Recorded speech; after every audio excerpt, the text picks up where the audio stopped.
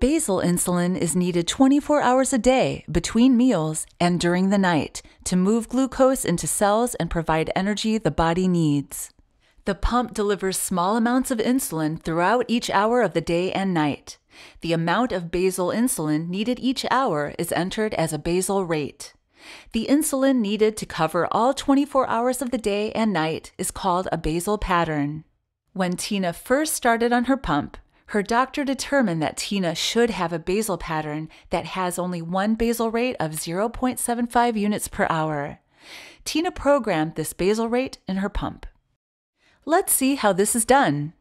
Press Select to open the main menu. Press down to Basal and press Select. Press down again to Delivery Settings and press Select.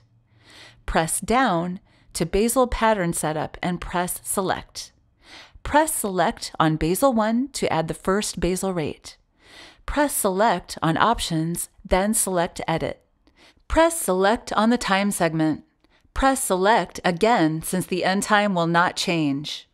Hold the Up button to scroll to 0.75 units per hour and press Select.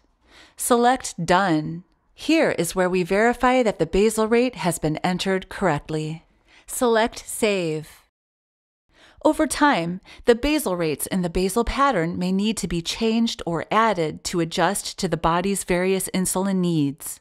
Once a basal pattern is set correctly, your glucose levels should stay stable, so things like sleeping late, eating late, or even skipping a meal can happen without glucose going too high or too low. After a few days on pump therapy, Tina has noticed her blood glucose values have improved, but are still a bit high during the day.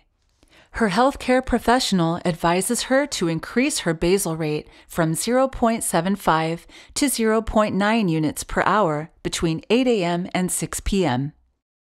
To do this, press Select to open the main menu. Press down to Basal and press Select. Press down again to Delivery Settings and press Select. Press down to Basal Pattern Setup and press Select. Press Select on Basal 1. Press Select on Options, then select Edit. Press Select on the time segment.